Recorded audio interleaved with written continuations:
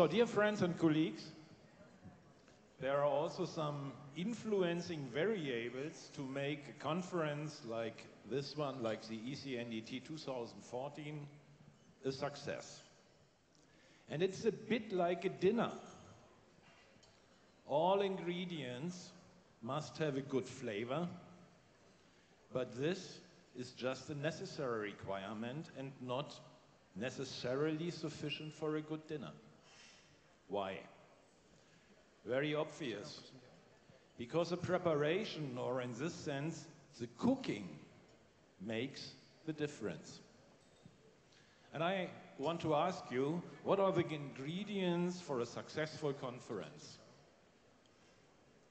Well, I will tell you there are some.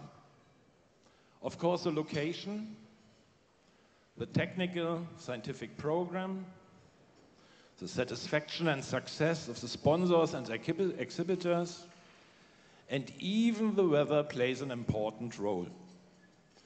I think already today we can say all these things, these ingredients, are very well prepared. Or in this sense, in the sense of a dinner, cooked by our Czech colleagues, the organizers of the European Conference.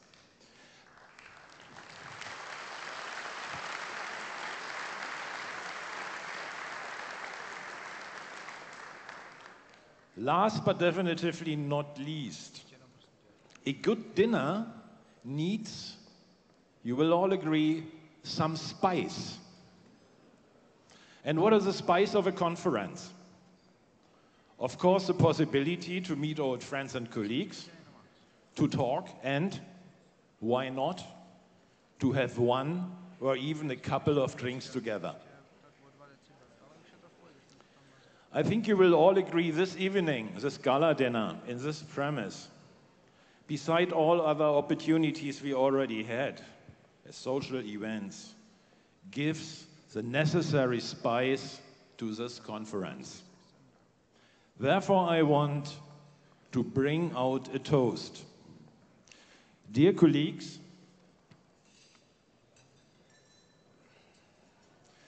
please raise your glasses to the Czech society.